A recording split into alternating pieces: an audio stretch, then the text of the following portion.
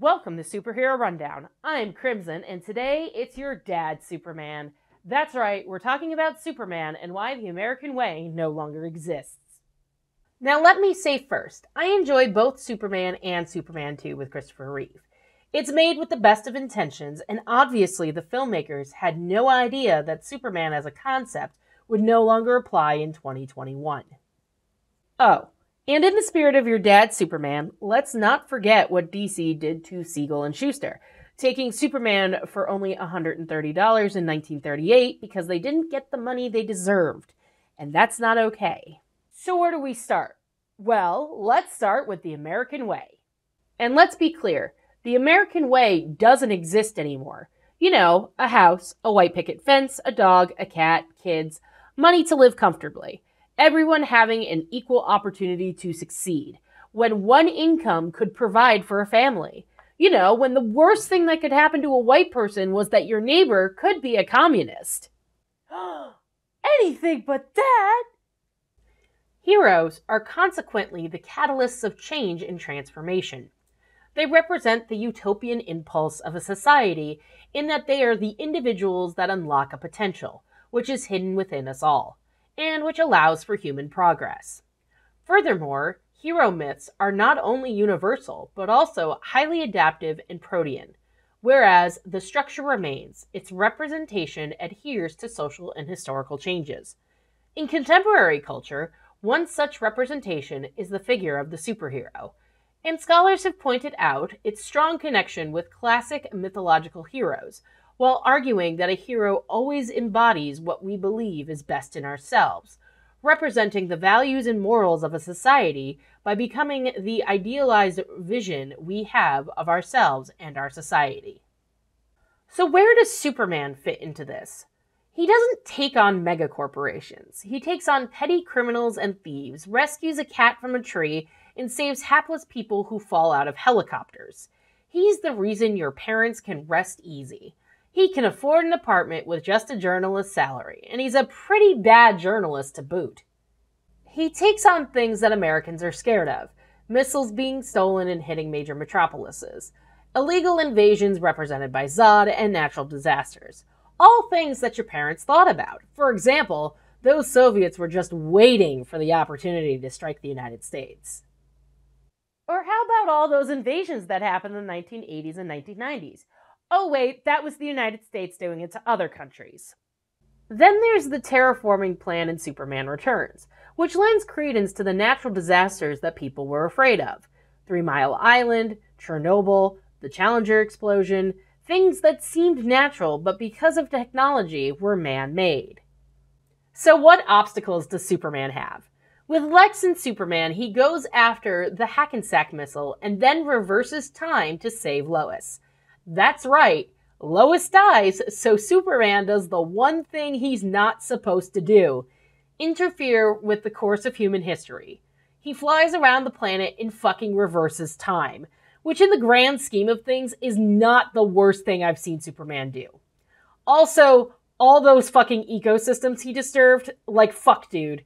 He ends up saving Lois and puts Lex and Otis in jail. You know, save the world, get the girl. In Superman 2, the Hackensack missile that Superman threw into space frees Zod and his minions. Because missiles equal freedom, especially when those freedom missiles hit people who are foreign and not white.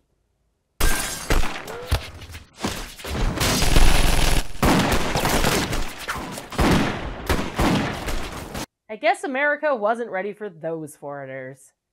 Oops. Okay, Zod with a gun is definitely a stand-in for the US giving freedom fighters guns, right? To install new governments?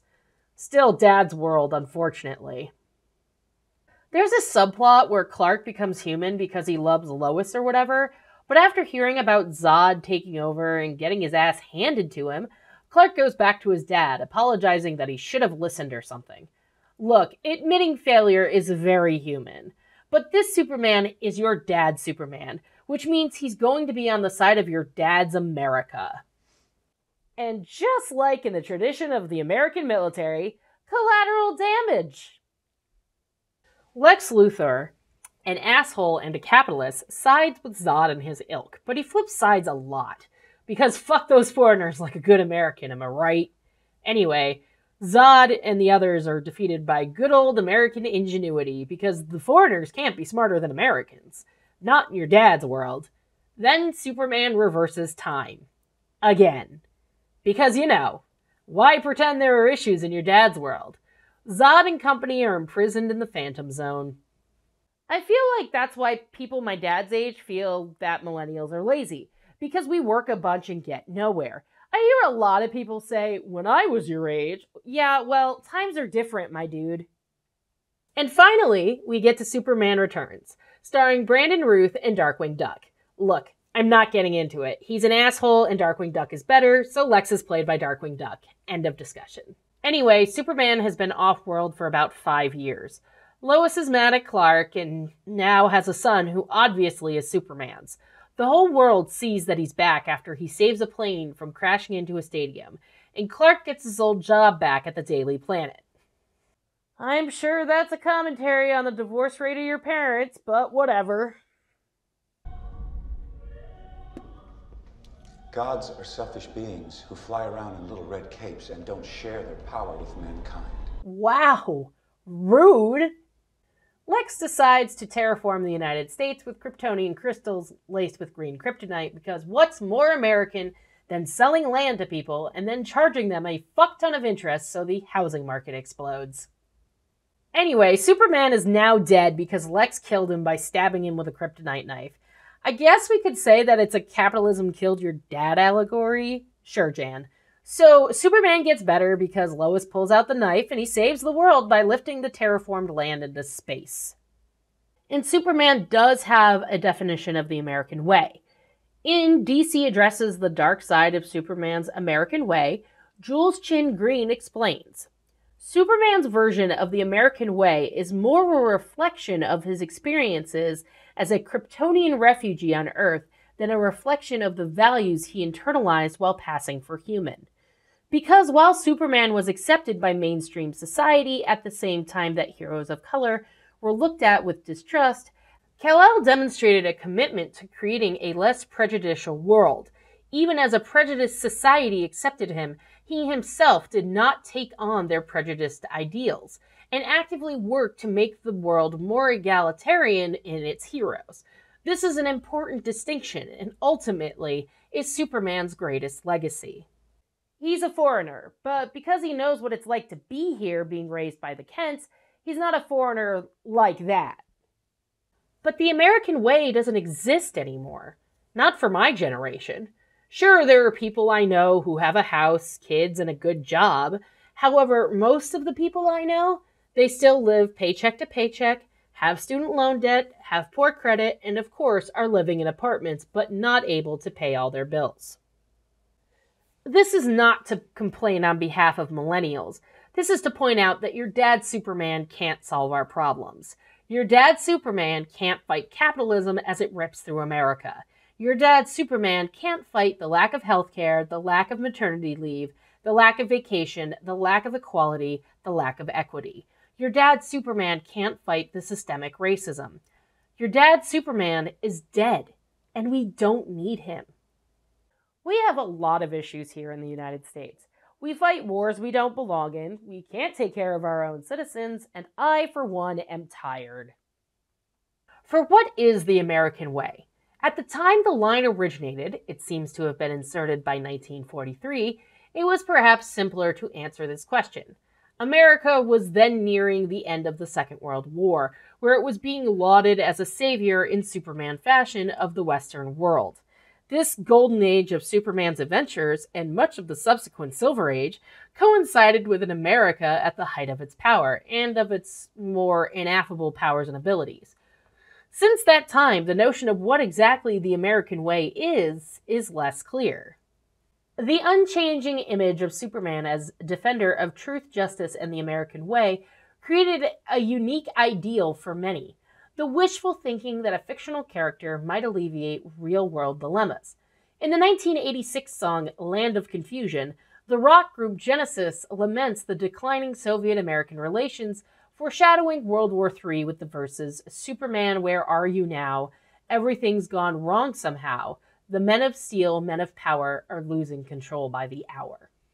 All things we don't need anymore because he's your dad's Superman. He's not our Superman, and he can't save us. Not anymore. Your dad's American way doesn't exist anymore, and we didn't sign up for this. We didn't sign up for being company property where we work 40 to 50 hours a week for minimum wage and maybe a little overtime just in time for a bill to come through for sickness or a ticket. Capitalism has us under lock and key. No escape, and it's worse than you could possibly imagine. We got 1,400 total during the pandemic. Other countries? They paid their citizens to stay home. And yeah, things aren't as good as they were before the pandemic, but that only applies to those at the very top. That's the con in economy. We work the economy, but people have been brainwashed that if they work their ass off, they can have everything their parents did. It's a lie. Our worth is determined by our sacrifices, not what we provide for our family, but how much of our life with them that we're willing to give up to make those provisions. But I'm pretty sure the Founding Fathers said life, liberty, and the pursuit of happiness, not capitalism, money, and a police state. Superman was your dad's hero. We need a new hero because he's not saving us. In Capitalism Doesn't Have to Be This Way by Zachary Karabell, he explains, "For many of its critics, capitalism, in all its versions, is a maximizer of more, the relentless pursuit of profit, the drive to multiply shareholder value that undergirds most large public companies, and the demand that revenue grow faster than the overall economy or the population. All of these impulses prevail on Main Street, on Wall Street, and in Silicon Valley. This is one reason why such an enormous gulf has opened up between the richest Americans and the rest, and why large banks, behemoth energy companies, multinational industrials, huge private equity firms, and large tech companies have flourished." So you can be nostalgic for your dad's Superman, but he ain't gonna cut it anymore. It's time to get up and fix the system, because Superman isn't here now. We're losing control by the hour, and we need to live for the future.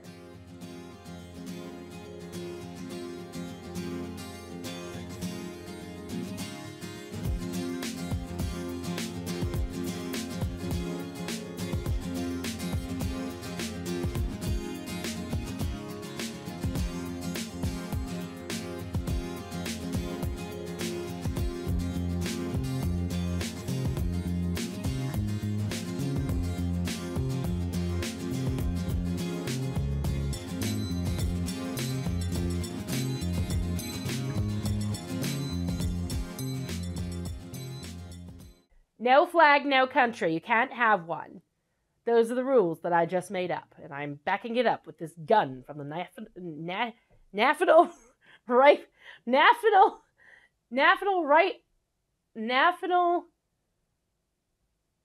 Right. God, now I can't say it. Now every time I say national, it's going to be National Rifle Association.